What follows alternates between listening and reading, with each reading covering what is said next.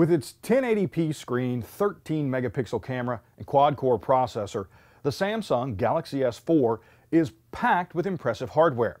And as I'll show you, it has a redesigned interior and is easier to disassemble than its predecessor. I'm Bill Detwiler, and this is Cracking Open.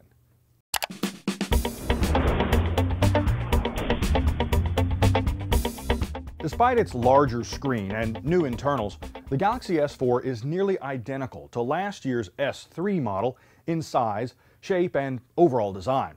The new phone has a 5-inch display with a resolution of 1920 by 1080 at 441 pixels per inch.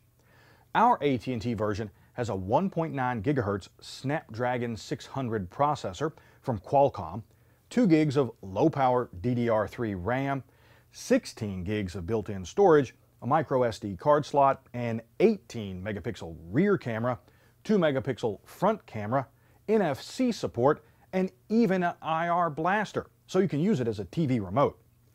Now, a variant without LTE is available with Samsung's own 1.6 GHz 8-core Exynos 5 Octa processor, and buyers in South Korea, the phone maker's home country, will even be able to get an LTE version with a 1.8 GHz version of the Exynos 5 processor. And not only does the new Galaxy have some of the most impressive specs among Android handsets, it's one of the easiest to disassemble and repair. Thanks to a user-replaceable battery, the back cover pops off with just a fingernail. Now, after removing a few Phillips screws, you can pop the circuit board cover off with a thin plastic tool or metal blade. And once you've removed the cover, you can detach the speaker assembly. Compared to the S3, Samsung redesigned the interior of the S4. The main system board is located at the top of the handset instead of the bottom. The battery compartment has been shifted down slightly.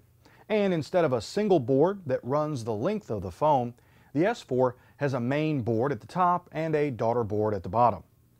After detaching a few connectors and removing a pair of screws, you can gently lift out the motherboard. The rear camera comes off next, followed by a small board which houses the SIM and micro SD card slots. After detaching a few more connectors, the daughter board comes out. It houses a micro USB port and what appears to be a microphone. Along the top of the front panel assembly are the vibration motor, front camera assembly, earpiece assembly, which also houses the IR blaster and front-facing sensors, and the headphone jack. Now, on the S3, many of these components were joined by a single ribbon cable that was glued in place. Thankfully, Samsung separated each component on the S4. This means you can replace one without replacing the others. The S4's front panel and display are fused together. If one breaks, you'll need to replace both, and you'll need to remove all the other components in the process. Still, the S4 is one of the easiest phones to disassemble that I've worked on in a long time. Having cracked open the original Galaxy S, S2, S3, and now the S4, I've been impressed by the hardware improvements and design refinements Samsung has made with each new model. The S4 is a worthy addition to the Galaxy line. Now, for more information on the S4, including real-world tests and pricing information, check out Jessica Dolcourt's full CNET review. And to see more teardown photos and read my full hardware analysis, go to techrepublic.com/crackingopen. I'm Bill Detwiler. Thanks for watching.